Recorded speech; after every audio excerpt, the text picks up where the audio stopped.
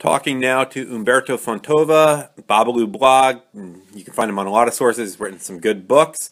And we're sort of wrapping up the NFL season a little later in Philadelphia than everywhere else. And it was a conflicting one for me, being an Eagles fan, but yet seeing what went on really in the early part of the season with the kneeling during the national anthem. Not that any Eagles did that. And also for Humberto, who's in the New Orleans area, and the Saints, like the Eagles, were a pleasant surprise this year, better than anyone expected. And I'm just reconciling this and just getting some thoughts about the season with Humberto Fontova. What's going on? Very good, guys. Just getting ready for the carnival season, as we call it down there. Mardi Gras is next Tuesday, and the parade's already kicking off. The weather's not cooperating, but we're watching it and acting accordingly. It's a little early this year, so I guess weather can be a factor based on, I guess it's the Jewish calendar you base it off technically. You know, that's when Easter is based on that, and or just the lunar calendar. And it is a little earlier this year than last year, but good luck with that. You still have 5 days, I guess, or five till the big day. What's your thought? I mean, were you conflicted like I was about your team realizing halfway through the season that your team is doing really well, but just being kind of disgusted with the NFL? Yeah, I was. In fact, I posted several posts at the time of the initial, taking a knee thing, using the old Rolling Stones hit, the first Rolling Stones hit, because I used to love her, but it's all over now. Right. And of course, when was that? Late September, early October when it happened. Yeah, I think Trump made a statement in late September. Yeah. Yeah, and I kind of knew it would fizzle out a little bit. People's tempers were off, and they did behave during the Super Bowl. So it wasn't. A lot of people kind of sucked it up. It's just too much of an American tradition to just completely shuck away because a few of the guys, in the NFL. I think that's what happened. But after the Saints got knocked out tragically in the last few seconds, my goodness, I kind of turned off the NFL. Yeah, it was funny how that works. Oh yeah. My God! It was definitely easier to stick to your principles about the flag if you were in, say, Tampa Bay or Indianapolis, or especially like Cleveland this year. And I guess I wonder if there's a connection between how well teams did and how, what happened with the whole support for Kaepernick thing. You see, on one hand, the Cleveland Browns were the only ones who did a black power salute during the anthem, and they went 0-16. Meanwhile, the Philadelphia Eagles never had anyone take a knee at any point during the entire season and won the Super Bowl for the first time. Right. First time. Won any kind of champion since 1960. As a matter of fact, I was remarking while watching the game, I was at the very first Saints game in September of 1967. Oh, wow. I had like season tickets. First, at the time, I was 12 years old. I had season tickets like the first 10 years of the Saints franchise. And the very first team that the Saints beat was the Philadelphia Eagles.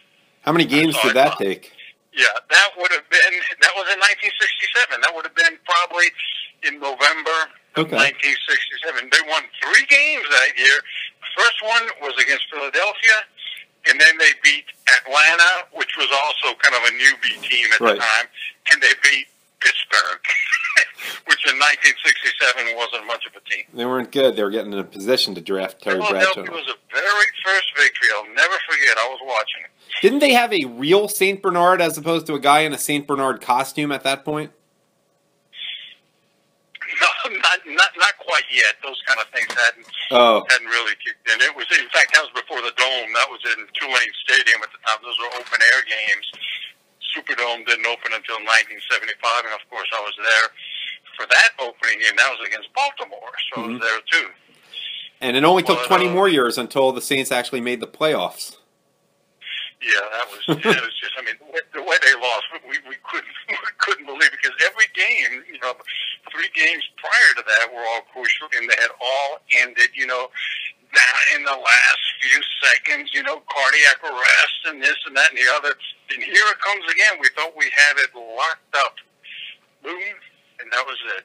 Well, Humberto, do you think the NFL is at a crossroads now? I mean, do you think there are a lot of fans that they've lost that are never coming back? I mean, I know they tried to blame it on white fans in particular, white male fans abandoning them. And it's an interesting thing. Obviously, Philadelphia, New Orleans, the boycott didn't have as much effect as other places, but...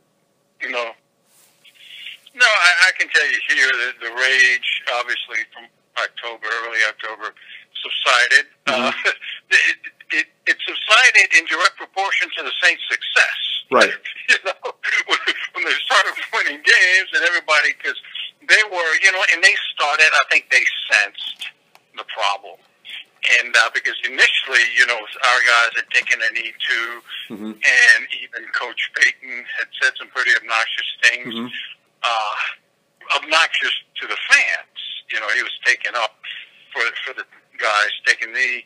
And even Drew Brees was kind of, of course, I can see for Brees, he's got to pass to these guys. He's got to hand off to these guys. He's got to be buddies with them. So I can understand how they had to straddle the fence. But all of that annoyance or rage against them just kind of started dissipating as the season moved along, and they started winning some extremely exciting games. But I do think, what are the figures? I don't know. Best I can see that the Super Bowl viewership was down, 20-30% from last year? I don't think it was quite that much, but... How much? It wasn't, maybe 20%, maybe... Was it really 20%? Wow. I don't know, or maybe just overall viewership, but I remember that when I saw the statistics, I said, well, it's not as bad as people were predicting back in October. Yeah, it was the smallest audience in 9 years when it was... The Saints in it, actually, that year. But that year it was a little unusual in that New Orleans and Indianapolis have among probably 2 of the smallest fan bases of any teams. They're 2 of the smallest metropolitan areas in the Super Bowl. So that could have been a factor in that one. Here, I think it's pretty significant. It is, but New Orleans fans have always been known as being actual fanatics. Oh, yeah. It's just that there aren't that many people. That was the case in '67. That was the case from the very beginning of the team. If you look at the attendance, from the very beginning, New Orleans was, we're not really that big of a city. Yeah, exactly. You're like Jacksonville. But they're fanatics, literal fanatics. Yeah. Yeah, but it's not the fanatics who make the ratings. It's the casual people in the suburbs, and there just aren't that many suburbs of New Orleans. I remember driving outside New Orleans last time I was there about a year ago, like around Mardi Gras, and I was only 15 minutes outside the city limits, and I didn't realize it was 8-9 miles to a gas station. Only it was pretty. You get to the country pretty quickly in New Orleans. I remember I had to help a guy who had trouble getting gas. I had to sort of follow him, and because it gets pretty rural pretty quickly out there. Rural, but it's water. It's not pastures. It's marsh. Right. Well, you know what I mean. And swamp and marsh and stuff. Yeah, it's not the rural that you would find up in Pennsylvania where you got cows and hills and stuff. It's a little different. But it is rural. One more thing, Humberto, besides the political stuff, you caught something. I was looking at Babaloo blog that I didn't see anywhere else. And obviously we're making fun of Tom Brady a little bit here in the Philly area. But you caught something about Gisele, his wife, that I didn't see anywhere else. So I'll let you tell people, and people can look at it at Babaloo blog. Well, and the funny part about it is that is actually an old event. Gisele Bundchen, that's how you pronounce it. Oh, sorry. Tom Brady's wife is Brazilian. She's, from what I hear, she's the world's top-paid model, world's most popular model. And she modeled, part of her job, I guess, a bikini. And you can see this, folks. Hey, you can see Gisele in a bikini on Babaloo blog. That was made up entirely of faces of Che Guevara. Mm-hmm. Now, she did this back in 2002. In walking down the runway in her home city. I don't think it's her home city, but the capital of her home country, Sao Paulo, Brazil. And she's now walking out of my bike, and this Che Guevara gladly showing off Che Guevara, a mass-murdering terrorist, among whose most famous quips that I have brought to light is, "America is the great enemy of mankind, and if the missiles had remained in Cuba, we would have fired them against the heart of the United States, including New York City. Against those hyenas, Americans, there is no option but extermination."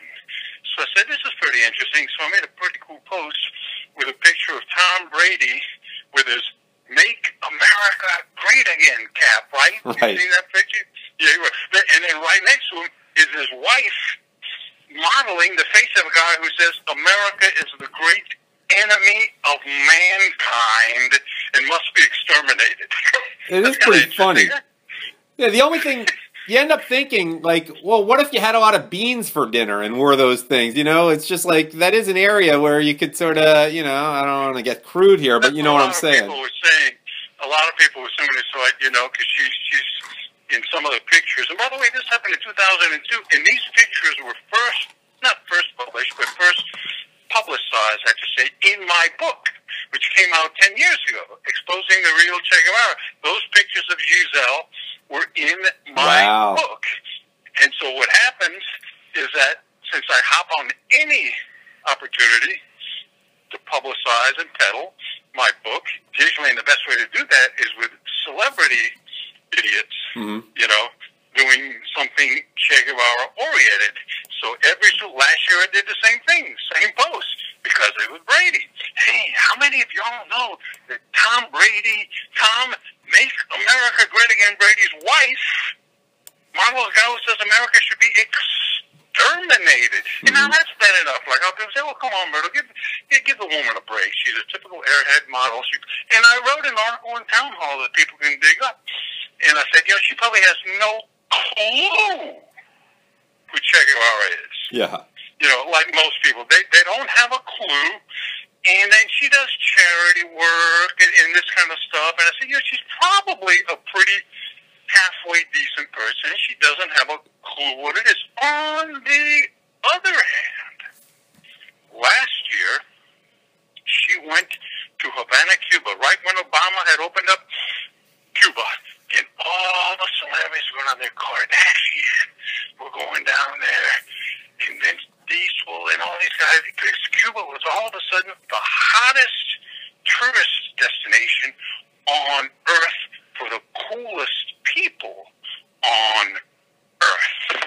Of course. And there was a gigantic Chanel fashion show in Havana, which amounted to a huge tourism commercial for the Cuban regime. And for the benefit of our listeners, the tourism industry in Cuba is owned almost lock, stock, and barrel not only by the regime, but by the Castro family and their military cronies, military and secret police. So almost every dollar, loonie, everything that is spent in Cuba by tourists lands in the pockets of the mass-murdering, terror-sponsoring Castro regime. So to compound her advertising of Che Guevara on her rear end, Gisele Bundchen goes down there and makes a tourism commercial for the regime co-founded by Che Guevara. Again, chances are she didn't know that the tourism revenue ends up in the pocket. You know, typical Moss, you're probably not worried about that kind of stuff. But I do. So I'm going to publicize it to publicize my book. So people will learn these things. And remind people what your book is called, by the way. Well, I have 6 of them, but the one we're referencing today is called Exposing the Real Che Guevara and the Useful Idiots Who Idolize It. My website, hfontova.com, has got them all listed. There's a Mac one, the one that just came out last month. It's got the blurb written by Ted Nugent. It's called Crazy on the Bayou. 5 seasons of Louisiana hunting, fishing, and feasting. to hunting ducks, hunting deer, hunting nutria, fishing, and at the end of every chapter, I've got a recipe, a Cuban Cajun recipe for the creature, the prey creature involved. Nice.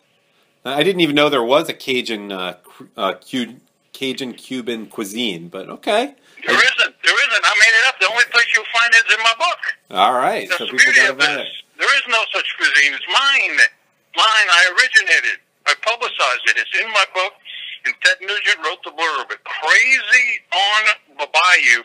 We even have a video of it on YouTube. We shot a pilot. There was a chance it was going to be a reality TV show at one time, and it still might. So we shot a pilot for it, and that's on YouTube. Crazy on the Bayou. I think our listeners would be fascinated.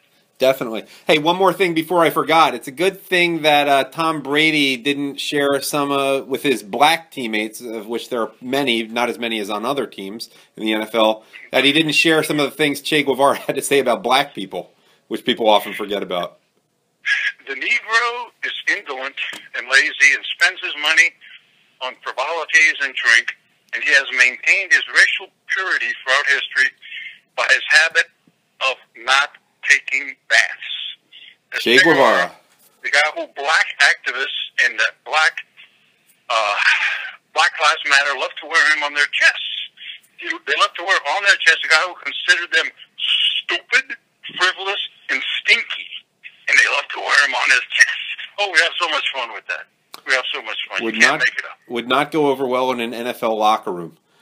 All right, Humberto Fontova, thanks for joining me, and happy end of the NFL season, though I guess for your purposes it ended more like close to 3 weeks ago, but we won't go into that right now.